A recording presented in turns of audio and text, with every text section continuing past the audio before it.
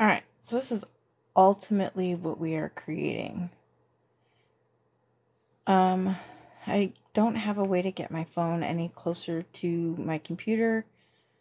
My laptop's in the way, so bear with me. So I do everything in Silhouette Studio. I do everything in Silhouette Studio Business Edition. Make everything how I want it to be. And I have a Cricut, I don't have a Silhouette, so I have to import it into Design Space. Oy. Let's get rid of that.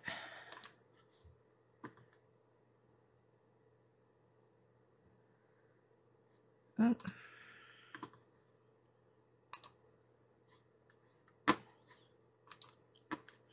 Wasn't fully prepared. 10:30 snuck up on me.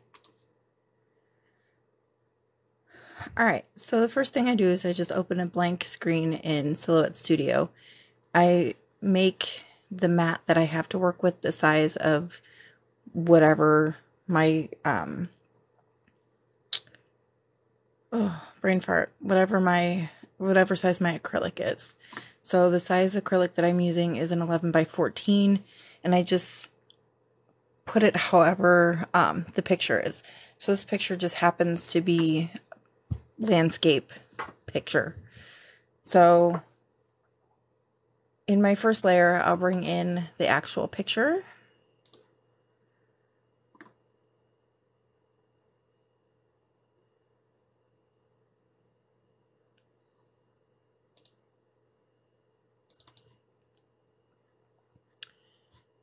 And then I don't need this anymore, so I can close this. And then I will size my picture to what I need it to be. And I had to mess with this earlier today because it was just not working for me.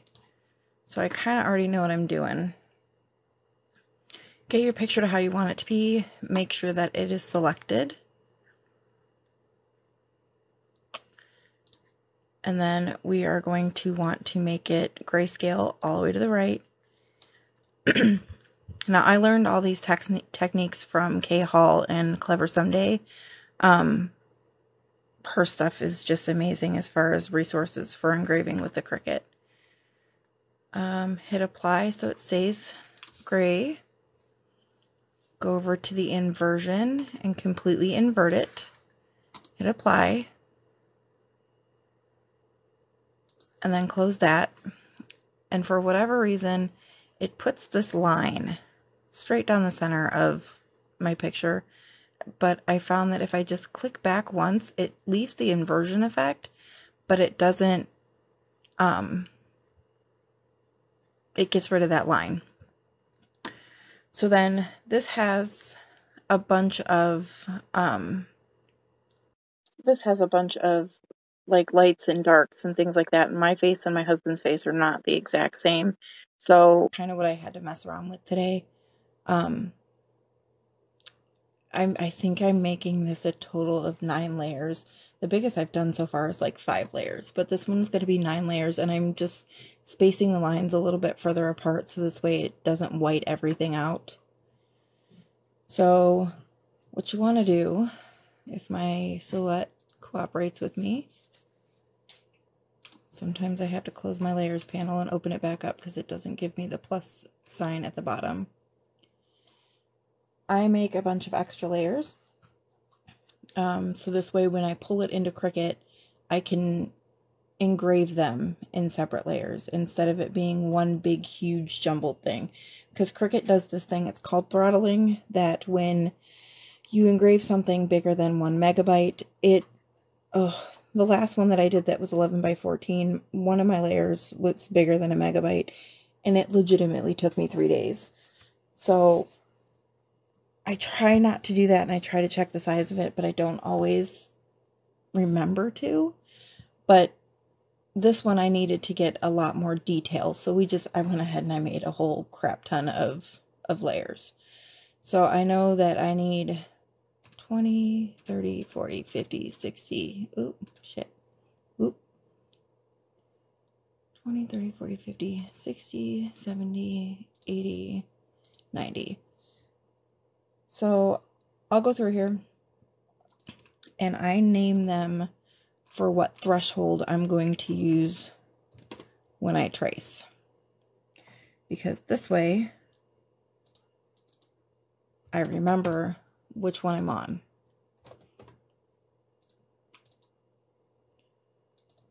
If my mouse would cooperate with me, that would be fantastic.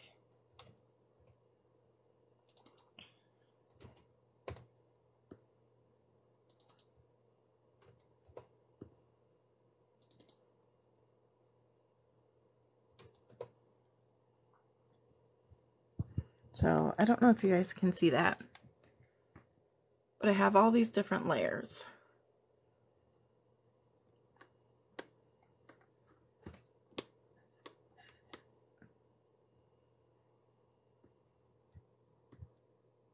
All right. So now what you want to do is you want to go through each layer, make sure you click on it, otherwise it'll save wherever you're already clicked into. And I'm engraving this on the front. I'm not engraving this on the back. I'm engraving it on the front because I'm going to put dark behind it so that way it shows through, because it's going into a shadow box. This, if it was going into like an LED light base, or if it was going really into anything with light, I would flip the picture so it was backwards. So this way it engraved on the back of the acrylic. But I don't need to do that. I'm going to engrave on the front because I'm going to put something dark behind it. I haven't decided if I'm just going to put like dark vinyl or paper or something. I haven't quite decided yet.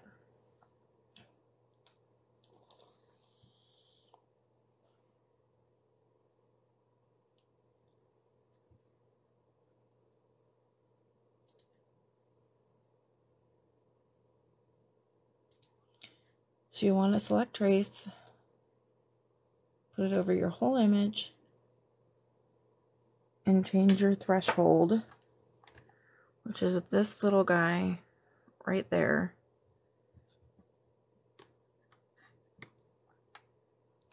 I change it to match what that layer is. Again, that's why I have it as a reminder. And you'll just do that for each layer. It makes it look real creepy towards the end because there's just red and black.